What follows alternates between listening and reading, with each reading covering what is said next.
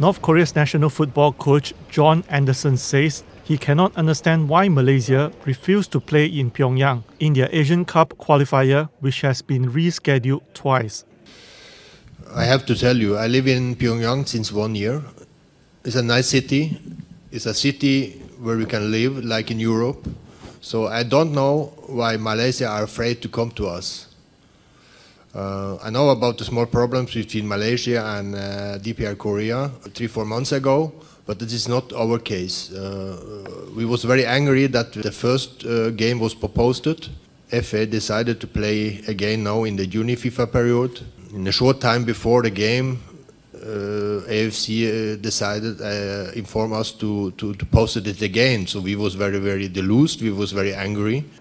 Following the soured diplomatic ties between the two countries after the assassination of Kim Jong-nam, the estranged half-brother of North Korean leader Kim Jong-un, in Malaysia in February, the Asian Football Confederation or AFC rescheduled the March 28th match to June 8th in Pyongyang.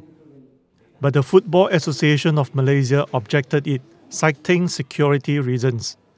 As a result, the AFC rescheduled it to October 5th and said it will decide on the venue after monitoring AFC Cup and AFC Under-23 Championships qualifiers games played in Pyongyang. Meanwhile, Malaysia's national football coach Eduardo Vingada said the team will prepare for the Asian Cup qualifying match against Lebanon to their best ability. After 20 days or 3 weeks since I arrived, I know more than, of course, in beginning.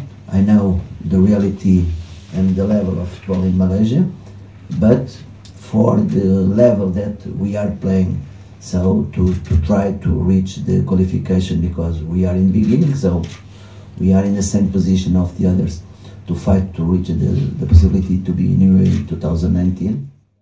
Malaysia will face Lebanon in the Group B match at home at the Larkin Stadium in Johor on Tuesday.